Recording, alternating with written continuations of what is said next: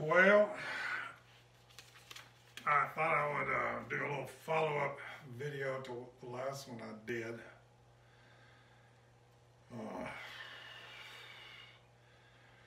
GAP, I'm calling it. Go-Cal Method, Alexander Technique, Psoas Release Party.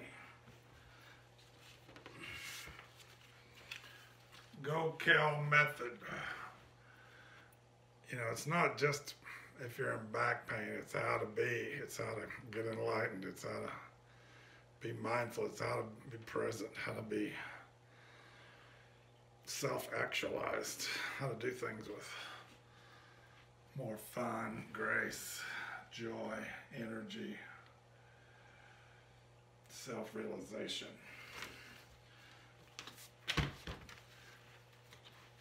I like this little book. Jonathan Fitzgordon, I think he's really good. I'm sure there's a lot more for me to learn, but I've gotten into it. I got more to go. So he definitely talks about, what I'm going to talk about now is, it's usually called Constructive Rest.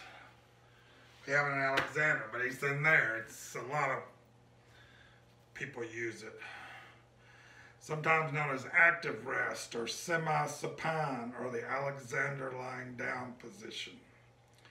It's an extremely effective self-help tool for Alexander Technique students and for anyone else who wants a simple, practical way of releasing excess tension from their body.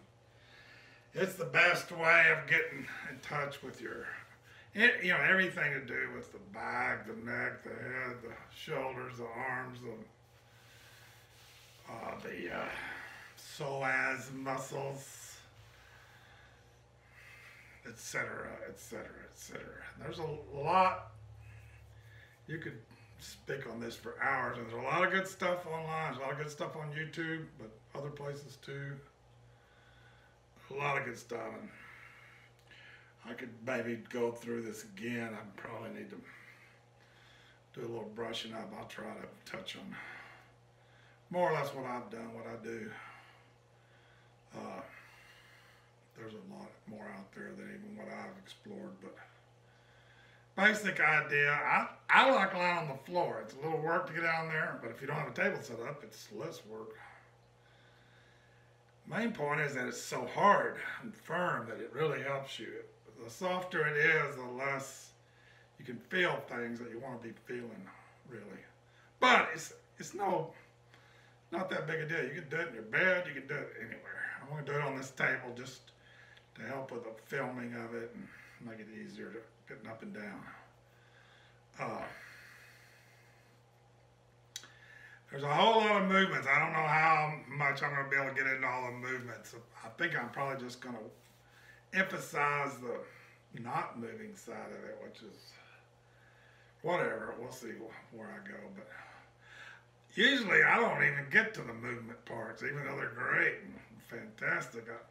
I get so much out of just sitting there and not moving that I can't swallow it all. But anyway, I think almost all of the parties will, not all of them, but in Alexander we put a little book, maybe about this size, under our head.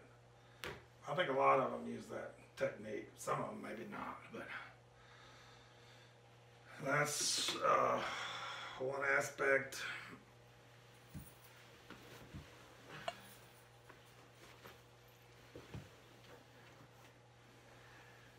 Another aspect is your legs. Your legs are more in the best in this position. This is a slippery surface. My feet want to slide. It's not perfect. It'd be better if I had no socks on and I wouldn't slide.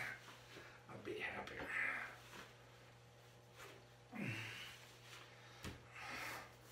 I still slide, but not like I was. It's a question of how wide and how far out you put your feet. It's pretty easy to say how wide, because if you get too wide, your legs start falling inward. If you get too narrow, your legs start falling outward. the spot where they fall neither inward or outward is perfect. This part, you know, it's better on carpet in a way. If it doesn't slide, it's better. It's just wherever it's comfortable. So maybe, I mean, in Alexander, a lot of times we'll start with the head, and we'll start with movement. There's a lot of movement, just very subtle, slow, easy movement. Just moving my head back and forth, thinking all the time my head is going toward that wall. And maybe even thinking that my neck is going to kind of drop down. This curve in my neck is going to flatten out. That's a lot, you know, that's a whole ball game. And I just kind of wanted today to do more on the psoas muscle, or kind of, I don't know. But the whole thing's involved. There's lots of things you can do. This is very, I've done a lot of this. Just lay like that. Takes your back against the floor,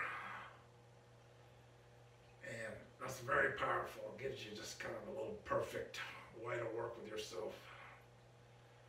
Your back is dropping down like you want it to drop down, and you're getting a little stretch in here that's kind of good.